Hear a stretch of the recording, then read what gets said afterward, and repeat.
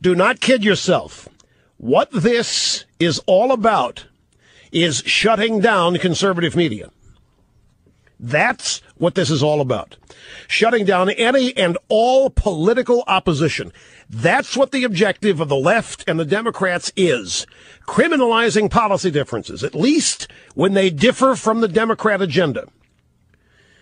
One of the more disturbing things about this incident is that someday the left will finally get their wish. Somebody who really can be identified as a conservative is going to commit some terrible atrocity. Now, it already happens. The leftists already do it, and nobody cares.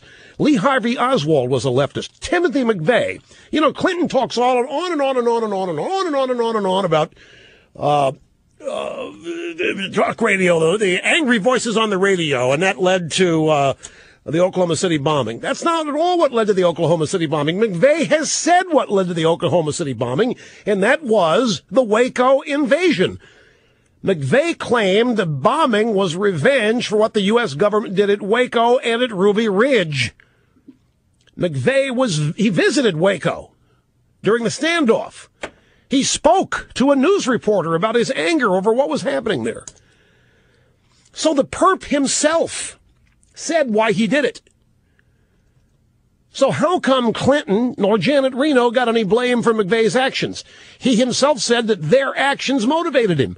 Janet Reno led the Waco invasion, the Branch Davidian compound. It burned it to the ground. Kids died. It was a government-led effort to protect the children. And Ruby Ridge, McVeigh was ticked off at both of them. He said so. And yet somehow, to this day, Oklahoma City was as far as the media is concerned, was the result of angry voices on the right. And now this. So what's going to happen? Every large group of people contains some mentally unstable members. Folks, as I mentioned in the first hour of the program, we had two different artists, a movie maker and an author, do a movie and books on assassinating George W. Bush. There was no condemnation. There was only a request that we not overreact. We be restrained. Art, but we should try to understand the rage that drove these people, because they were artists. So the left already has their guilty. Lee Harvey Oswald came back from Moscow. He's a communist, blows away John F. Kennedy. Sirhan, Robert Kennedy, leftist. James Earl Ray, if anything, a leftist. Assassin of Martin Luther King. It's not right-wingers doing any of this. But even after JFK, they tried to say that the unstable conservatives of Dallas got together and assassinated the president. There's no such thing. It was a communist-trained former Marine sharpshooter, Lee Harvey Oswald. Every large group contains some mentally unstable members. So statistically, it's inevitable that somebody identifiably is going to commit some atrocity. Now, when that happens, all the government machinery will be in place to take away as many political freedoms as the left can manage. That's the objective. And every time there is an event like this, they give it a trial run. They trot out the narratives and the templates, and they say it was Sarah Palin, whoever. 2 years ago, would they have said this was Sarah Palin? No, whoever they think is the biggest threat of the moment is who's responsible for this. Sarah Palin. When I heard over the weekend Sarah Palin, I almost started laughing. How utterly irresponsible and predictable. Sarah Palin? Responsible for murder? They say Sarah Palin's too stupid to put two sentences together. Now all of a sudden Sarah Palin has all this ability at mind control. Sarah Palin? Talk radio? People ought to be dropping like flies if that's the case. I'm in my 23rd year here, folks. People ought to be dropping like flies, but they're not.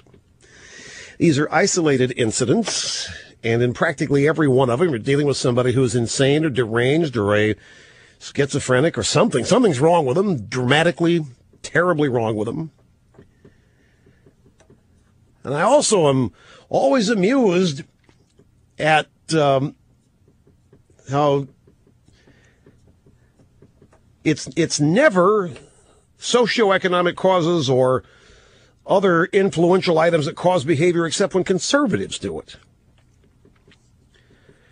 So believe me, I wouldn't be surprised, folks, if somebody in the Obama regime or some FCC bureaucrat or some Democrat congressperson's already written up legislation to stifle and eliminate conservative speech, and that legislation sitting in a desk drawer somewhere just waiting for the right event to clamp down, because that's what all this is. And every time an event like this happens, they get into a trial run in hopes that this is the one that they can succeed in shutting us all down.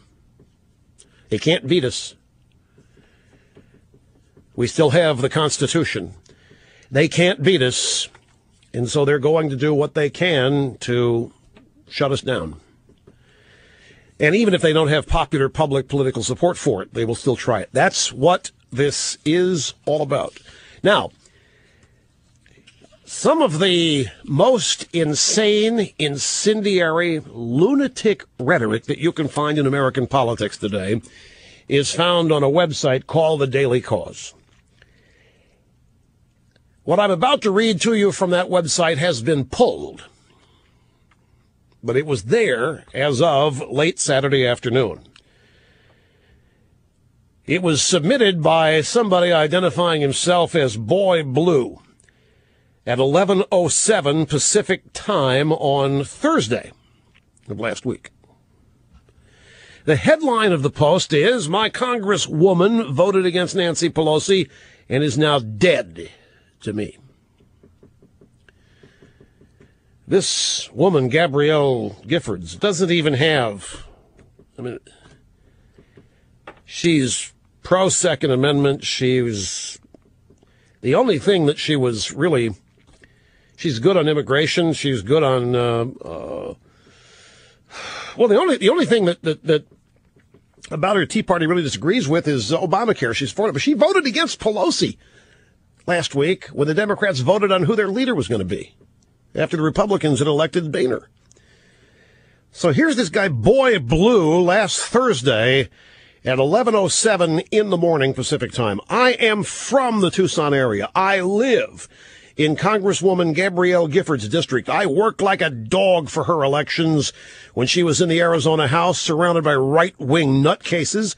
When Arizona redistricted in 2002, a seat opened up, and she was right smack in the middle of it. So was I, because I live in Oro Valley, Arizona, which is at the heart of that new congressional district. I was one of several people to talk her into running and pledging complete loyalty and pledging to raise as much money as possible for her. She ended up running for the first time against a fellow Arizona House member, Randy Graff, who was a right-wing wacko who advocated guns in bars and was the Russell Pierce before Russell Pierce vis-a-vis border issues. With a lot of hard work and plenty of money, Gabby won. Easier than thought, too. I never like to throw money on people's faces, but I have given Gabrielle Giffords thousands and thousands of dollars in both good times and bad times for me financially." Fast forward to this election season. A weirdo named Jesse Kelly, who advocated eliminating Social Security and was a teabagger favorite, got the GOP nomination to run against her. "I am gay. I had been married. My spouse left me January 15th, 2010. I shot my..." I'm listening to this now. Let me start this again, because this has been pulled from the Daily Kos website. You won't find it there, but we've got screenshots of it. A weirdo named Jesse Kelly, who advocated eliminating Social Security, was a teabagger favorite, got the GOP nomination to run against her. "I'm gay. I had been married. My spouse left me January 15th, 2010. I shot myself in the mouth in a serious suicide attempt because of that. Barely surviving, I spent 2 months in a hospital, and I still have some paralysis. I did receive a severance from my employer as I had been laid off December 2009. They may have been part of the reason my spouse left me. Anyway, after months of physical and mental rehab, I got back into the political scene. I started working for Gabby once again. I raised over $100,000 for her. I maxed her out myself out of my severance, even though I still don't have work and could not qualify for state aid because of my severance. She wins her re-election. She told me she still has supporter of Speaker Pelosi at her victory party. We talked about how Pelosi was a successful woman and accomplished oh so much in just 4 years as Speaker. Today, just a little while ago, I saw an Andrea Mitchell reports out of the one eye I can still see out of that Giffords voted against Pelosi as our minority leader. Rhetorical question. I fought back from my condition. I jumped in with both feet to help Gabrielle Giffords for this crap. Congresswoman Gabrielle Giffords is dead to me now. I won't lift a finger. I won't make one phone call, nor will I ever vote for her in the future. And why did she do this? Giffords never told me she was a conservative Democrat and her voting record's okay. Damn. This is tame compared to what you'll find at this website. And they've pulled it. My congresswoman voted against Pelosi and is now dead to me. You think the sheriff might want to try to find this guy? I doubt it, because the sheriff probably agrees with this guy. Boy blue. And here's another thing. Some leftists tried to create a Facebook page, a phony online record for the Arizona shooter. The person who it's trumped up because Palin's name is misspelled and the shooter's name is misspelled on his own Facebook page. Now, the person who posted this was in such a hurry to create a connection to the Tea Party and Sarah Palin that they ran with the first erroneous spelling of his name as reported by the Huffington Post and other outlets. And they tried to create a Facebook page as though it was this guy's. Somebody, no doubt a leftist and maybe even a Daily Kozer, who knows, I don't know that, posts a phony Facebook page trying to tie it to the shooter. Jared Laffner likes Tea Party patriots, Sarah Palin, it says here. He doesn't know the first thing about him. He likes heavy metal and the occult. He's a marijuana junkie and a lunatic. So here is a guy on Daily Cause who shot himself. A guy who shot himself in the mouth trying to commit suicide survives and can now see out of only one eye, posting that Giffords was dead to him.